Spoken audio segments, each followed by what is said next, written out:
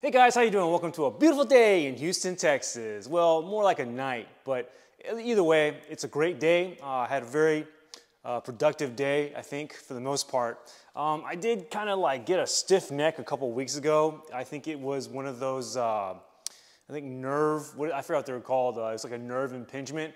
So it was kind of hard for me to move around, but I still did some stuff for my cars, and of course I had to work, but for the most part, I really just kind of sat down, relaxed, and watched TV for the last 2 weeks, so I haven't really been able to do too much. I feel a lot better now. Still probably won't be able to work in my car for probably another week. That's what it feels like. In terms of like heavy duty stuff. What I mean by that is I mean like the WRX and getting under the car, putting it up on jack stands, that type of stuff. But I do have some work coming up, very excited to do, so definitely want to be prepared for that, get some good rest. But while I'm waiting kind of for that time to pass through, I do have some stuff that I am going to do. It is nighttime the day before. I am going to take my cars out tomorrow, but I have my keys all set up. This is actually my 400 key, but I got the GS350, the GR Corolla, the RCF, and of course my WRX, which is actually on jack stands. I'm not sure if I showed you guys already, but tonight I am going to go ahead and do the dash detailing stuff. This is what's it called? OptiPro. It's called OptiPro Leather Protectant. I actually don't use it for the leather. I actually use it for my vinyl. I like this stuff a lot. It does claim to have a lot of UV resistant. And one good thing I do like about it, and this is what my previous detailer told me back when I used to take my car to a detailer. He told me that this stuff actually forms like a protective layer on the dash. So it actually cures onto the vinyl, so it does protect it for he said about a year. So he says you apply it about once a year, which I have been doing. I don't even know if it's really necessary, but I've been doing it to my GS350 since 2013. And that car, I believe, just in terms of garaging it and not driving it that much, it really hasn't shown too much age. But it's hard to tell if it was because of this stuff or not. But hey, if it's working, it's working. Don't try to change anything, I suppose. And of course, I got the C-Quartz fabric. I'm not sure if I really am going to apply this on the RCF. I actually put it on the RCF back in December when I got the car back, so I'm not going to put any on there. The GS350, I'm going to have to take a look and see how much of it is left on. You can actually feel this stuff on the GS350, but definitely the GR Corolla, I haven't put it on yet. So when I take it out to drive, when I take the GR Corolla out tomorrow to drive, I'll probably do it in the driveway before I go in, or at least have it parked in the garage with the garage doors up and some of my cars backed out so I can keep all the doors open. You have to apply that C-Quartz fabric in a very well ventilated area because that stuff is like really strong, and it definitely has that, I guess, the poisonous smell. Like, it's very noxious if you don't spray this stuff in open air and let it dry.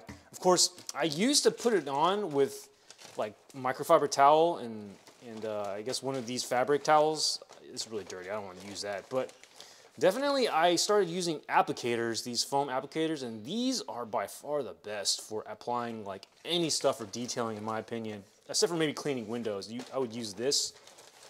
I mean, everything seems to go on nice and evenly, and honestly, you don't have to use as much product because it's not being soaked up by the towel when you use these foam applicators. You just spray on the foam applicator or in the area that you're going to spray, and then you just use the applicator to put it on.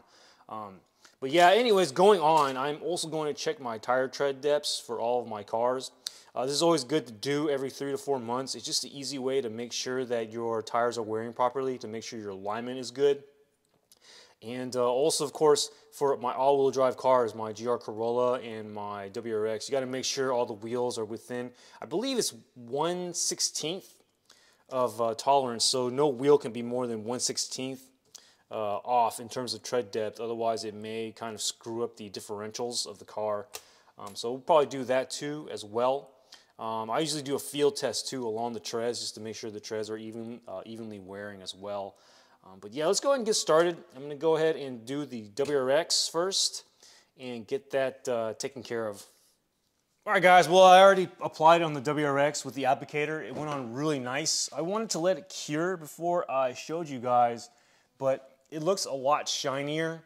Everything looks great. I only apply it really to the areas I know will be in the sun. So just basically like this top part of the door pocket, and then of course I do that part as well because I put my arm there sometimes. And then I did, you know, of course the whole dash.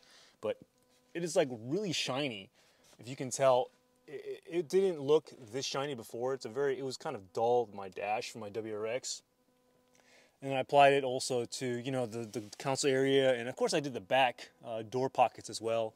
But it definitely works really well. If you have any dust, it just gets rid of the dust right away. It actually says on the bottle that it actually repels dust as well. I don't really know if that's true because I see tons of dust on my dash usually after a while of having, you know, Happy and Smoochie in here and just driving the car in general. But one good thing I like about this stuff is if your car has like that funk smell after driving it for a long time, especially with my dogs riding in the car, I usually just, after a nice vacuum and then, you know, putting this Optimum leather protectant on, the car just basically smells like great again. I mean, of course, we don't have smell-o-vision yet on YouTube, but I mean, it smells decent in here. I also have a air ionizer there that's always on. That's good. That works well intermittently. But yeah, that was pretty easy for the WRX. You know, it's always the first one I apply to. But yeah, I don't know if I already showed you guys, but I did already put it up on the wheel cribs with the jack stands. So I do plan on working on this car. It's gonna be probably a pretty long process. I don't know how many months it's gonna take because as I work on this car, I'm also gonna be working on the GR Corolla, the RCF, and then I do have a couple of items left on the GS350. They're pretty time-consuming stuff, so I have to kind of plan it out. But they are both interior. One of them is an interior modification. The other one is for the trunk. So it's going to be a lighting change on the interior, and then I'm going to try and dynamat the trunk as well for the GS350, which is absolutely a gorgeous car. I think we're going to go ahead and actually do the GS350 next to apply the, what is it called, the Optimum Pro vinyl protectant. Just kind of looking from here, this is great interior. I mean, it's so well preserved for 10 years, but it has kind of like that sheen that the Seacort's Finest has, so I'm not sure if I really need to take care of it. All right, guys, well, I went ahead and finished up the GS350. It's looking great. I'm not sure if it's fully cured yet, but I'll go ahead and show you guys. The Seacort's Finest actually is still on the seats, so I don't think I really need to put any on. You know, when I go in on the car, when I sit in the car, it feels pretty good. Everything's real shiny still, and you can actually feel when you sit down the Seacort's Finest on the seats because they're kind of slippery a little bit.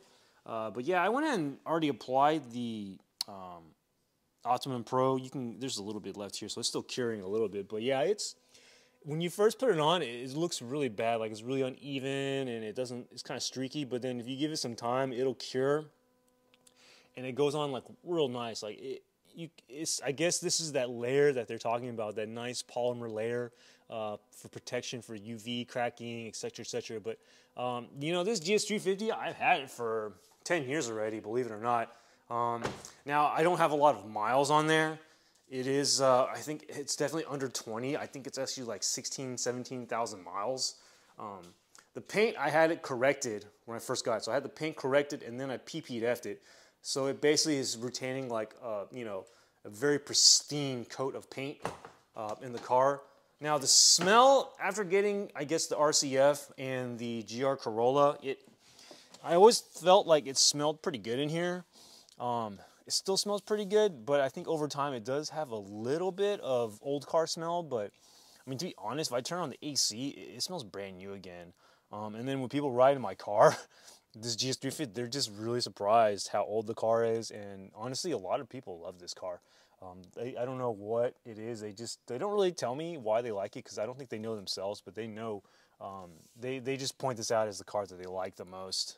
Honestly, I think it's just the black on black on black. I mean, it's just a very unique combination of colors that you very rarely see in the car. But yeah, it's a great looking car.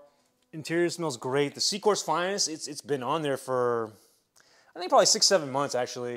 I'm not sure, but it hasn't really faded at all. The back I might do just because I've got like a car seat protector on there for my dogs. But you know, it's got to be done in open air. I got to do it with the garage doors open and the doors wide open before I can do anything else. And then, so I think right now we'll probably do the GR Corolla. So we'll get to the GR Corolla right now. All right, guys. Well, we finished the GR Corolla. You know, it's the first time I detailed the car. You know, everything is pretty nice in there. It smelled kind of funky when I was putting in the Optimum Pro. I think the new car smell mixed with the leather vinyl protectant didn't really mesh very well, so it smelled kind of funky in there. It still looks like it's curing, so it has kind of like a streaky look. I don't know if you guys can tell through the dash. It's a little streaky on the dash. Yeah, you can see a little bit. You can see a little bit of the streaks along the dash from here, but overall it should be fine. I gotta wait a little bit of time, let it cure. But yeah, it's a soft touch material. This is completely different. This stuff is all soft touch, so I've never really used soft touch. I've never actually detailed soft touch before, so hopefully it's not like a completely different type of material. It shouldn't be a big deal. I can always buff it with a microfiber towel if it gets kind of gloppy, I suppose, if that's really a word. But it went on pretty thick, to be honest. I actually may have overdone it.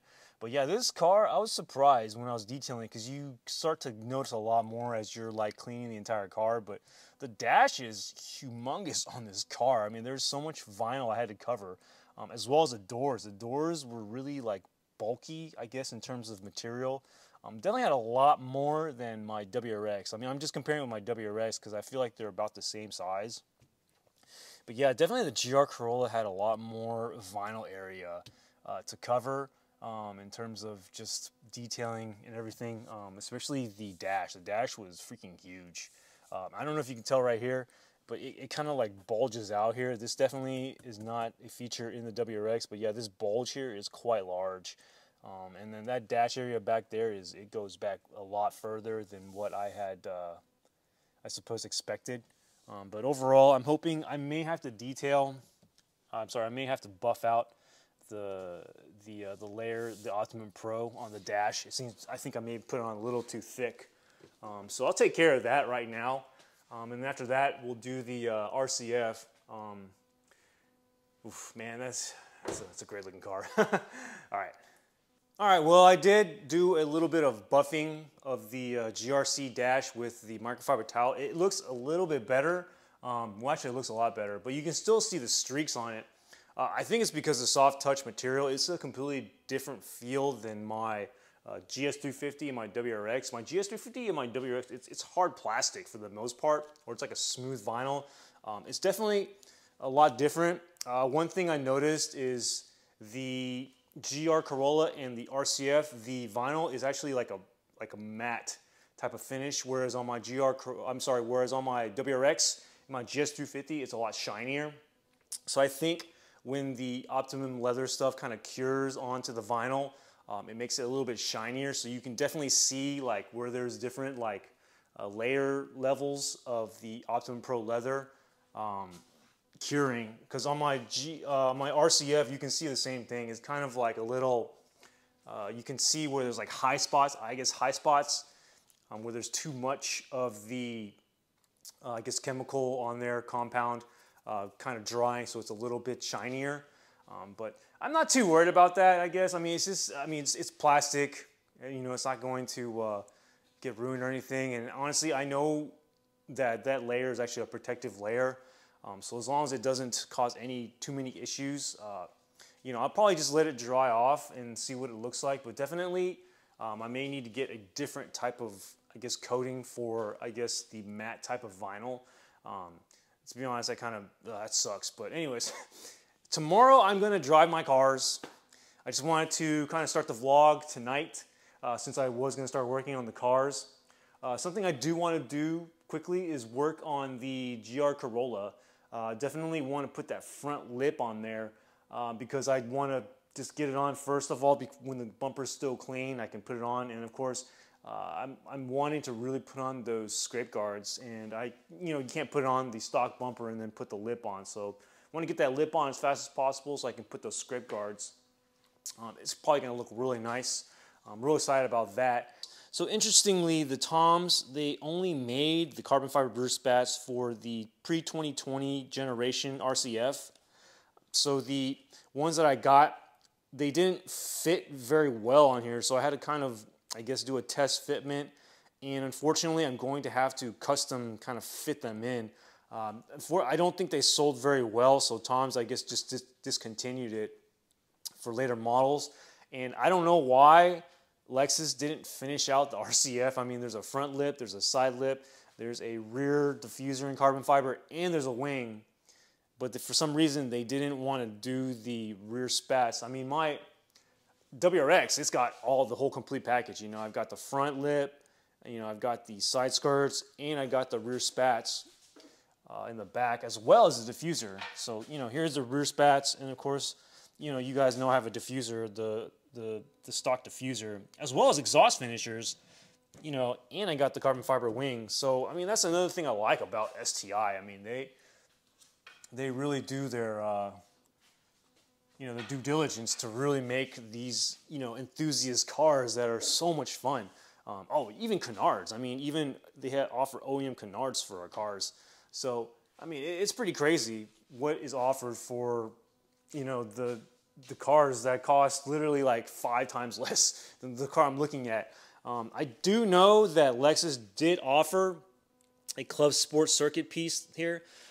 So I think maybe that explains it, because that piece that used to go here on the previous 2020s, the pre-2020 models, it went for like $1,000. So if you can imagine, you know, paying $1,000 for rear spats, I personally would be very upset, and I wouldn't get them. And the Toms actually was like 600 bucks. I was like really upset about that. But luckily, of course, yen exchange rate, I ended up getting them for I think like $350. And then shipped to the United States, it was about 400 bucks. So it's a little bit better. I mean, it is carbon fiber. Honestly, to tell you the truth, the Toms, the quality of their carbon fiber it's okay. I was a little surprised how kind of cheaply it was made for how much they charge. But at least there's something I could put on there. But it does have to be custom fitted on there. I do have to do a little bit of filler with some rubber, I guess, gaskets, so that there's no water. I mean, sorry, not water. There's no air leakage to ruin the, I guess, the aerodynamics. Even though I'm pretty sure Toms didn't really do any aerodynamic, I guess, studies. Oh, there's Smoochie. I just got her a haircut. She's looking really good. Speaking of haircuts, I need a haircut too. But I also hooked up the I also hooked up the RCF to the desulfator. So now actually I have the multi-link, not in full use, but I'm using 3 of the 4 channels. So I have, I believe, this one right here is actually, this is the RCF, so it's actually charging the RCF right now. As you can tell, it's at 100%. So it's just right now, it's just desulfating and trickle charging. And then of course I got the GS350 and the WRX tied to it. Okay, well, it is the next day. It's very beautiful. I think tomorrow it may not be so great, so I definitely want to take the cars out today. I'll do a little ride along in these cars today, and just kind of talk about, I guess, whatever we want to talk about. Yeah, you know, if you guys have any suggestions or questions, you guys are always really good about putting comments in my videos, so I really appreciate that. I'm always glad to answer any questions, or just, you know, comment on your comments, I guess would be the best way to put it. All right, well, got the GS down the driveway. Ready to take my dogs out for a walk.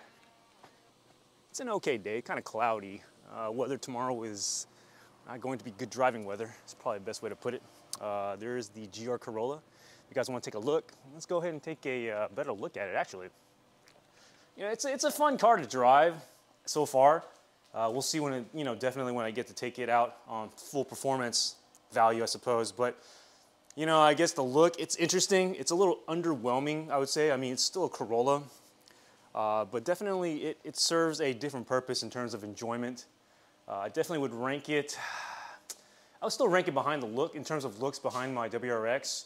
I definitely like my RCF in terms of looks the most. It just has such an aggressive look. And of course the GS is, I mean, it's a beautiful car. I mean, I think just with the custom wheels and, you know, the whole body kit and everything, and of course taking good care of this paint was very vital in terms of you know, having a good look for the car. But I'm gonna go ahead and get inside.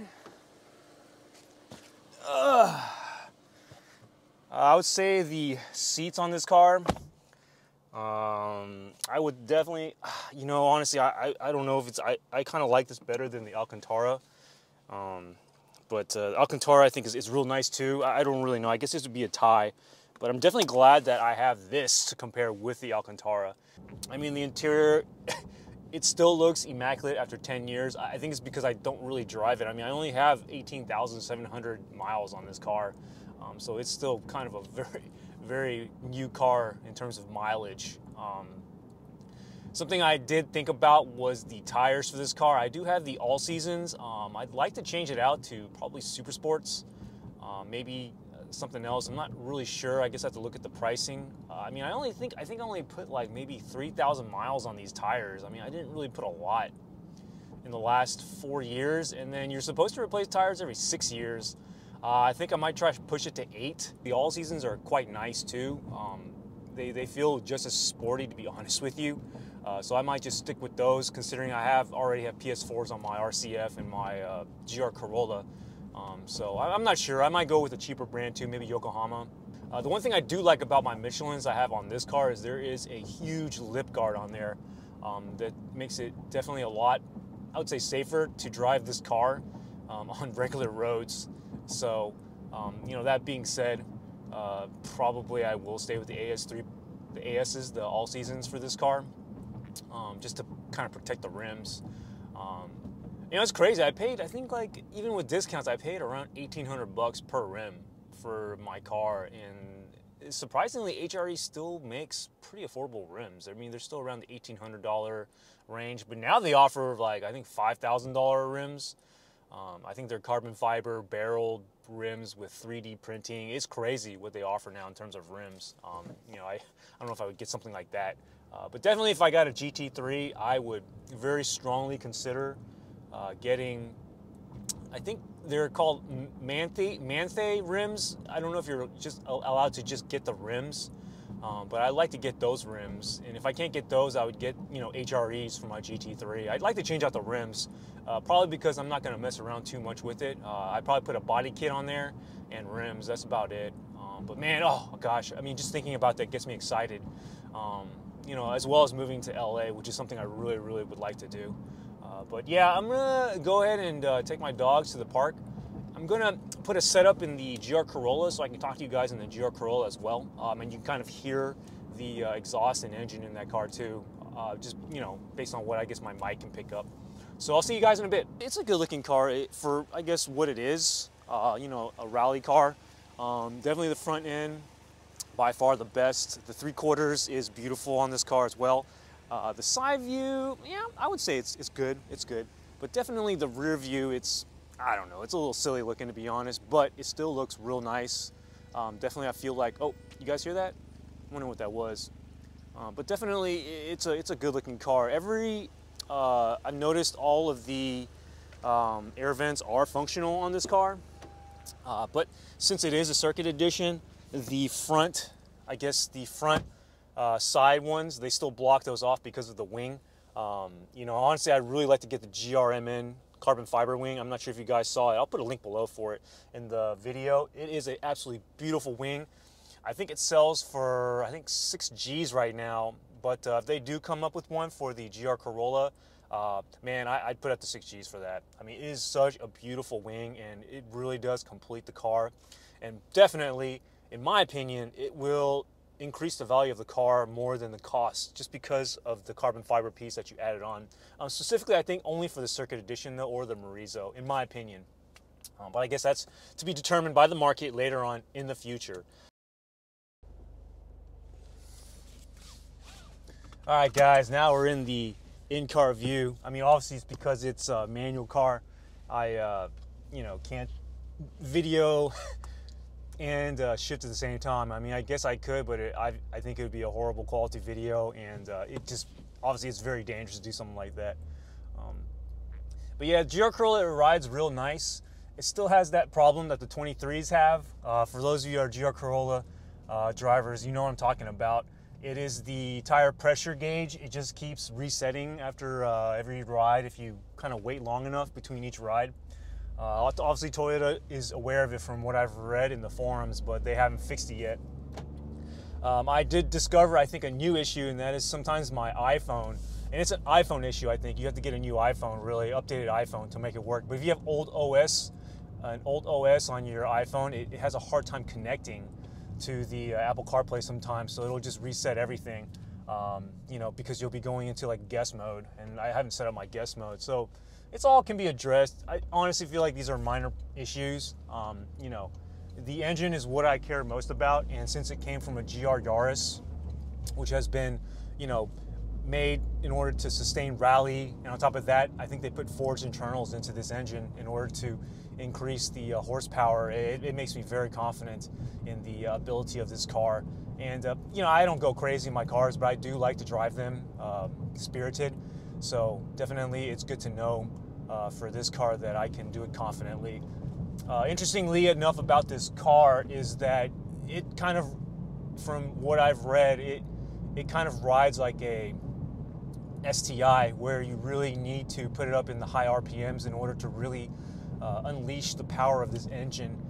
Something I noticed is in the lower RPMs, it just quickly goes up to 4,000 RPM, and I think the turbo doesn't even kick on until 4,500, whereas my WRX is complete opposite. The turbo kicks on at 2,500 and it kicks off at around 41, 42. So after 41, 42,100 RPM, it really doesn't do much. I mean, the car has no real power. So given that I keep my cars stock tuned, I basically shift my WRX at 4,000, and I'm okay with that. I mean, I think the car is plenty fast. It serves its purpose. Absolutely love the WRX. It rides so beautifully. I don't even know if, I don't know how GT3 rides, but hearing that a GT3, the 911, that's what I'm talking about, the 911 GT3, I heard that they have a lot of spherical bearings for bushings in those cars, and I mean, I basically did that for all of my bushings in the WRX. So my guess is that the WRX rides like the 911, which I absolutely love. You know, I can't imagine having a faster engine like a, you know, manual. Oh man, I mean, that's kind of the reason why I got the GR Corolla too. You know, I want to change this out to all spherical bearings and lots of bracing, just to appreciate you know, the purpose of this car and rally inspiration. But yeah, this car, it's real nice. I only have 75 miles on there. Well, 374, about to hit 75. So I really don't want to unleash the engine just yet. But yeah, it's a pretty nice car for what you get. I mean, these Alcantara seats are real nice. I really like them. Would I rather have leather? I would say yes. Not leather, I'm sorry. Would I rather have the faux leather, I guess is what you would call it? I would say yeah, it's definitely nice to have that faux leather that is in my GS350. It's pretty nice. I feel like it's a little bit more luxurious than the Alcantara. Plus Alcantara, I feel like it's a little hard to take care of, but it is kind of like a luxury race thing, so I do understand having it in my car is kind of like a designation thing. So I guess I can appreciate that. But you know, other than that, you know, I'm bedding in the pads for this car still. I really want to get that imprint, that pad imprint where the pad kind of like broke off a lot of crap onto the rotor. I'm trying to make sure that gets worn off before it turns into I think what's called creosote or whatever. Once it turns into that, it's not going to go away, and that's going to be a major problem. So I have been bedding in the pads. In fact, I think I'll do a little bed in right now. Just a very light bed in. You know, I just go 70 miles per hour, and then I brake of light brakeness all the way down to 20. Of course, make sure no one's behind me when I do that. And make sure that I don't come to a complete stop. My GS350, I actually did do it by accident too. I put a pad imprint into the Brembo rotors. It did eventually disappear, luckily, just because I drove that car and did the bed in again to get rid of that. So that was okay. This one is a little bit more difficult for some reason. I think that bed-in was in too long, maybe. I'm pretty sure those pads were stuck together at least for a week or so, you know, because I'm pretty sure they washed it and just left it in the lot for like a week, and that pad just basically rusted onto the rotor. I don't know if you guys can hear. Can you guys hear the exhaust?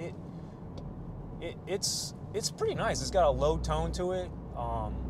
You know, on the highway there is a drone. You can hear it. It sounds like an airplane, like a propeller airplane. All right, guys. Well, we're in the RCF now. I'm pretty sure you guys can tell. It's a beautiful two-seater. Got the blue seatbelt and the leather driving gloves. Fratelli Orsini.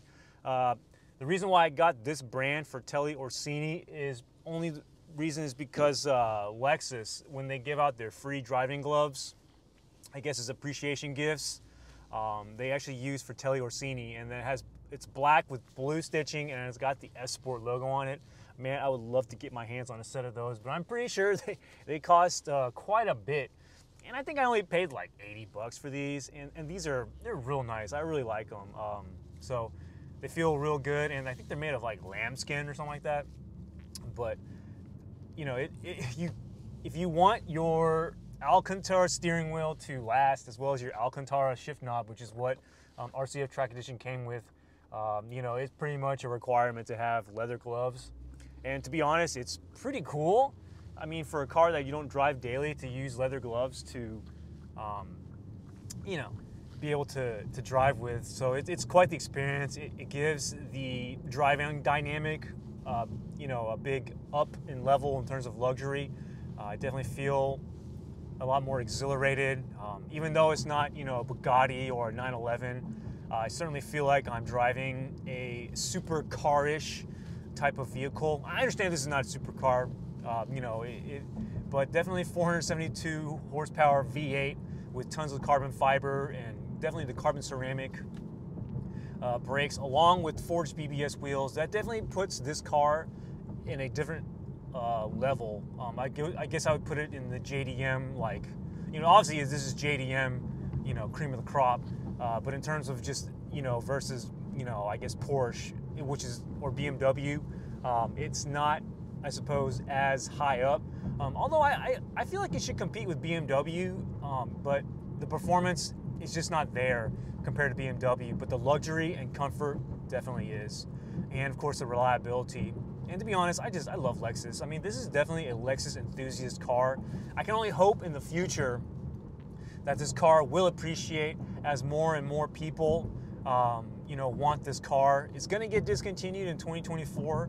I'm wondering how much the 2023s are going to be worth. And of course, I'm wondering if the Fuji Speedway Edition, the only edition that was numbered and came with that beautiful matte blue paint, I'm wondering if those values will skyrocket for that car. You know, I'm guessing in 2027, 2028. So let's find out. I mean, I'm going to have this car for, you know, hopefully, you know, a very, very, very extended period of time. I have no intentions of selling this car, and I certainly feel the enjoyment driving this RCF, specifically the Track Edition. I feel that any other RCF I really would not appreciate. I would be wanting to make the RCF like the Track Edition, so I would have spent so much money getting the carbon fiber hood, making an attempt to get the rear wing, which probably is possible, but maybe very, very, very difficult, because the rear wings are actually made by a separate company. So I'm not 100% sure that even Lexus will approve it, unless you have absolute proof that this car belongs to you, Track Edition. But the carbon ceramic brakes, you can get those. They're made by Brembo. They don't seem to be hard to get. Of course, they cost a lot of money. I actually have seen a huge forum thread on the RCF Track Edition ceramic brake upgrades. A lot of people have been doing it. It seems to be just fine. I think someone did it using, I think GT, what is it, the Nissan GTR brake pads and brake rotors to save some money. But honestly, if you're going to do it right, get the Lexus, all the Lexus stuff. I mean, those brakes, they're so beautiful on this car, the carbon ceramics. I find myself staring at, you know, the wheels and the brake setup so often. And of course, a lot of people buy the BBS wheels too. These are beautiful wheels. They're actually a good purchase. If you have like a RC, I guess, or maybe a GS, I think maybe even a GS, these would be nice additions to get the BBS RCF Track Edition wheels. But you do, I believe, have to put spacers on them, I believe. I'm not 100% sure. But with the cost alone, to be honest, actually, now that I think about it, the cost alone of getting these wheels, you might as well just get a set of HREs, custom made, you know, made flush to your car with the perfect offset. But I mean, it's just a beautiful car. And back to where I was saying, if you try to add up, I added up all of the stuff. Like, oh, if I get like an RC or an IS500, I try to get a carbon roof. I'm sorry, not a carbon hood. You know, the carbon front splitter, the side skirts, carbon ceramic brakes. Of course, I would get HREs most likely. You know, and I started looking at all these other carbon fiber parts, and actually the seat partition for this car, I checked myself. It actually is carbon fiber too. It's an $8,000 piece. If you check online at parts.lexus.com, there is a specific part for the RCF Track Edition, and I didn't know this, but only the Track Edition has the seat partition, the part that goes between the seat and the trunk, made of carbon fiber. All the other ones is made of metal. I don't know how much weight that saves, but dang, that is freaking awesome. And I mean, to be honest, like, that really does offset the missed, I guess, luxury of not having reverse fold mirrors, which kind of sucks. I have to manually fold the mirrors down to check my rear wheels, make sure that I don't get too close to anything. And that's honestly backing out of my steep driveway as well. I gotta have those mirrors point down so I can watch the rims. I'm sorry, not the rims, but the tires when they go down the steep approach. That, and you know, you lose, of course, heated steering wheel, ventilated seats. That's actually kind of sucks too to lose. But other than that, I mean, this car is great. But like I was saying, adding up all of that stuff, it just came out to like $150,000 car total, and I was just like, forget it, man.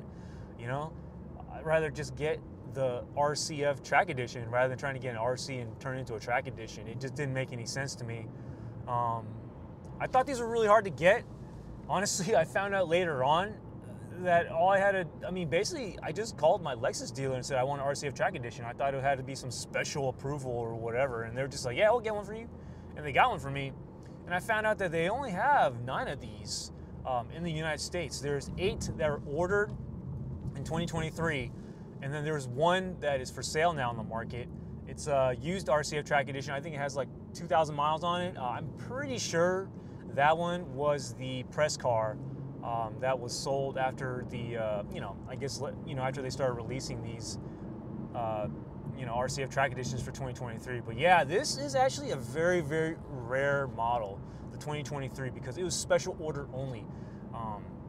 So they only made 8 of them. Now, the 2024s, I don't know if those are really special order. And the reason why I say that is because I see some on sale already. They're all the ultra white color. I don't really know why they chose that color rather than black or the dark gray. But I'm guessing a lot of people like white for their race cars. I personally don't. I like a darker color car. So I definitely don't mind this incognito gray. It's kind of like a Nardo gray. It actually looks really beautiful. All the carbon fiber, as well as the ceramic brake calipers, they all have it all matches really well. Gray goes with pretty much everything. So it's a beautiful, beautiful, beautiful spec, to be honest. I personally wouldn't have spec'd it out like this. I would have gotten black. But I'm actually glad that Lexus spec'd it out this way. Otherwise, I wouldn't have gotten it, and I would have gotten it in black. So it's good to have a little bit of variety in the garage. And it's also nice to have a car where they have to choose the color for you. It makes it feel a little bit more special edition. But anyways, I'm going to enjoy this car. Absolutely love the RCF Track Edition. It's getting a little bit dark. I kind of wish I drove it during the daytime. Man, it's just so nice. I cannot believe I got this car. And I'm just so thankful for having it. And I'm so glad that I'm able to share it with fellow car enthusiasts, specifically my Lexus enthusiasts. I know you guys hopefully are enjoying this footage as much as I am. Have a great week. Bye-bye.